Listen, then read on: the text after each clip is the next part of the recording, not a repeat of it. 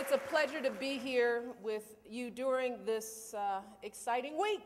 It's pretty exciting. When we celebrate not just our party, but our country, and the better future that we can build together. A future where we strengthen the middle class, where we protect our families and restore a sense of fairness and opportunity for all Americans. And I'm particularly glad to be here.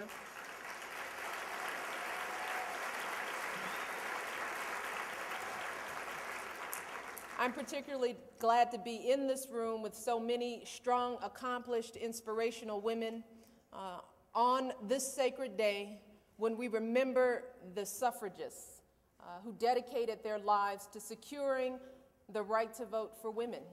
It was one of the best things that could have happened, right?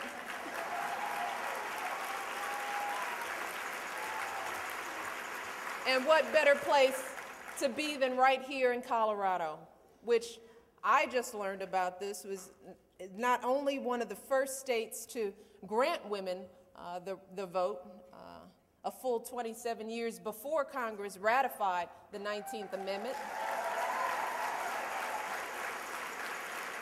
but is also the first state where women earned the vote through a popular referendum.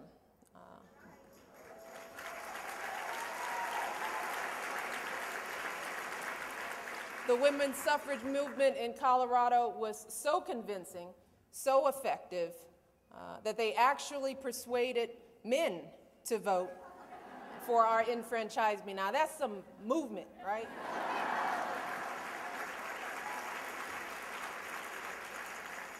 So what a shining example of how people can bring about the best in each other, and how justice is in everyone's interest.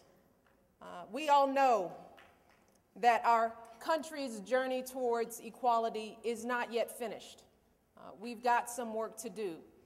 But today, let's celebrate how far we've come and how deep our shared capacity is to break through any barriers that stand in the way of progress in this nation.